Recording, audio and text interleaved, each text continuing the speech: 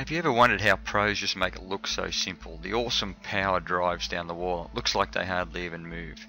Well, here's the punch drive introduction to give you an understanding of just the differences in the type of shots and just what you can get if you learn how to punch drive.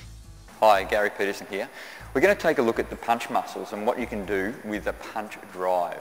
Now I need you to clearly understand that the punch drive is a little bit different to your standard drive, which is your standard drive down the wall, as in a forehand drive. And you also swing the racket in different directions depending on what you want to achieve. So say the ball was close to the side wall, you'd tend to drive a little bit more towards the side wall to get the outcome to be able to keep the ball on the wall. If the ball was out away from the side wall, you'd strike down on the ball more and have a full swing, and you'd finish up through here. And if the ball was away from the side wall, out here, you may drive inside, stand up more, go full extension. But that's another lesson. What we're going to do today is teach you about punch driving. Now punch driving, what that does is it uses your core muscles. Now that is a different drive to your standard forehand drive. So with your standard forehand drive, it will be a full swing. You'll come from here and you'll swing through. Not dissimilar to this, all the way through. With your punch drive, you'll actually use different muscles to be able to hit.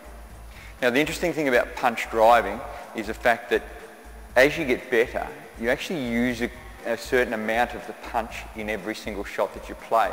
So when you play the big full drive with all the follow through and all the rest of it, you actually use punch muscles as part of that forehand drive. So you may use from here to here, you really lock and go really strong, and then you'll come out through the shot. So punch driving is unbelievable to learn. The options are fantastic, but secondly, you use that in a component of the rest. So I need you to clearly understand that this is not the way I want you to hit every single forehand. This is an option for you to use, which is exceptional because you come out of your shot extremely quickly and you get an awesome quality target out of it. And it can be used in absolutely every single point or every single shot to a certain degree. So you can punch in virtually any shot. If you go from the front of the court,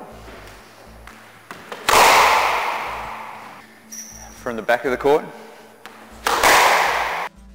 on a volley it's really quite good.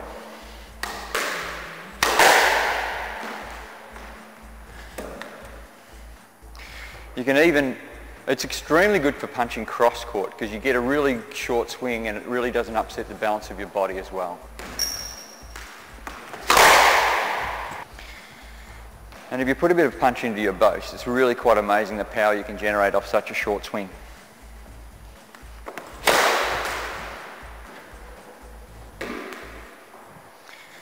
Now just to show you the power of that, or the ability to actually dig stuff out when it's absolutely short, if I have no follow through at all and put heaps of punch into my shot from here, and that just basically digs out really easily, goes to quality target without too much trouble. It really is quite amazing.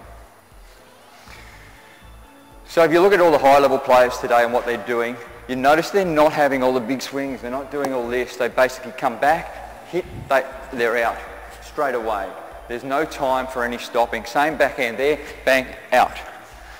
So it really is the best possible thing you can learn, and that's why I've chosen to actually put this in the series first, so you can understand exactly the benefits of punching and you can incorporate it into your game and get instant benefit from your game. So this is one of the greatest skills you will learn in squash, and once you get hold of it, you'll absolutely love what it can do for you.